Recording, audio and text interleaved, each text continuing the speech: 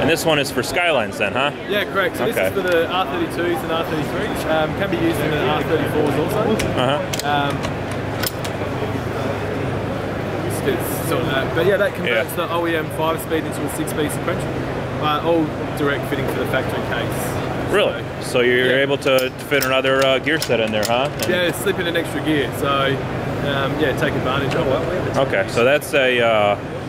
Was that one a dog rig engagement as well? Okay. Yeah, this is dog rig engagement. I didn't see that. Okay, and that one. All our sequentials are dog engagement. Yeah, helps you get that fast. Yeah, really fast shift time. Yeah, because you can only shift the synchros so fast. So, yeah, correct. So, especially like back over in Australia, we got guys moving up to like 9,500, close to 10,000 RPM. That you'll never be able to shift a synchro fast at that kind of RPM. Right. Okay. So I drive a Firebird Trans Am. So I actually have a T56 in my car, like that one. Is that the same type of mechanism in there? I saw that one doesn't have a shifter. You using